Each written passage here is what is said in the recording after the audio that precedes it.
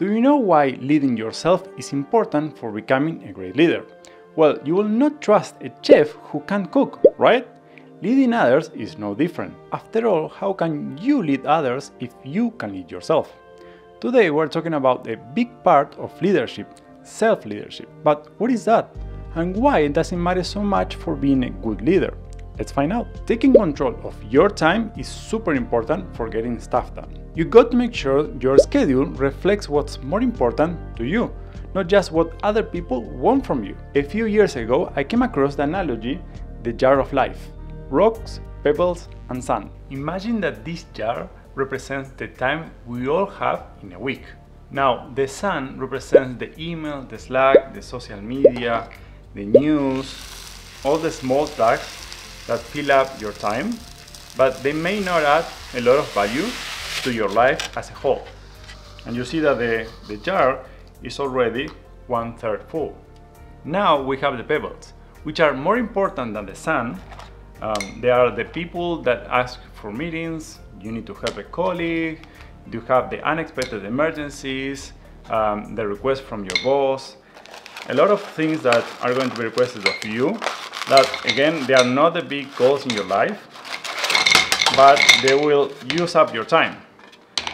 And now you see that there is little room for anything else. Next, we have the big rocks, which are your priorities, the big goals that you want to accomplish, your health, your family, and things that are really important to you. As you can see, we cannot make it fit. There is not enough time for everything that we want to accomplish, and we end up sacrificing the things that are more important to us, our family, our rest, our health. And that is obviously not ideal. When I'm coaching or mentoring someone, they will usually complain that they don't have time for the things that are really important for them.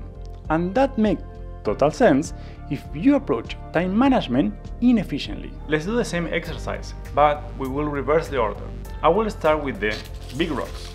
Our family, my goals, my health, sleep, exercise, my team, and any big projects. As you can see, the big priorities are already in. And in this case, we make sure that all of them are inside the jar, inside our time, and we have allocated time to accomplish them. Now I will add the pebbles.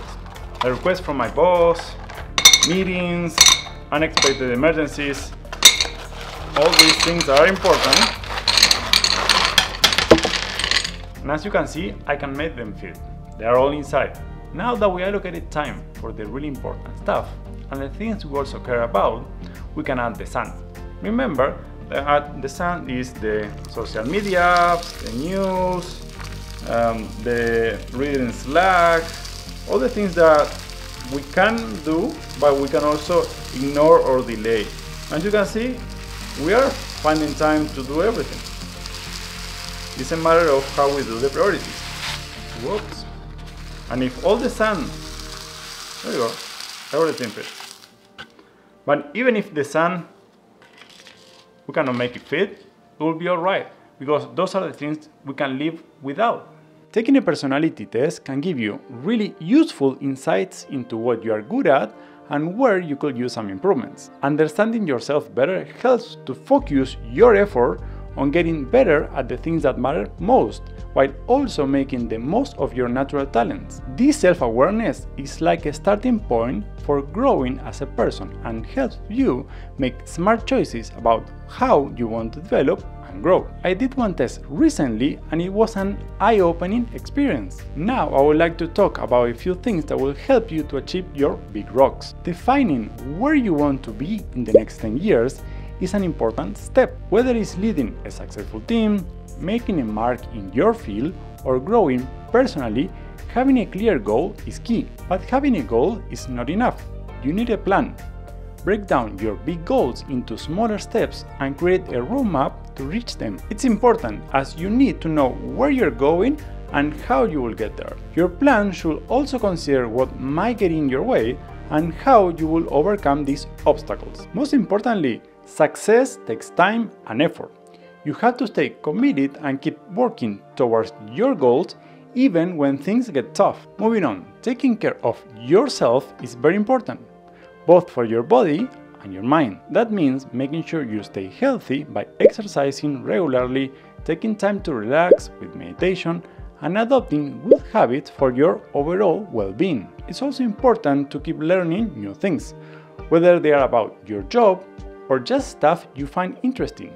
This helps you grow as a person and keeps your brain sharp. Getting help from a coach or a mentor can speed up your journey to becoming a better version of yourself. They have been where you are and learned a lot along the way, so they can offer you amazing advice and tips to help you progress faster. But working on all the things that we talk about is not possible if you can't control your emotions, and I made a video specifically about this topic.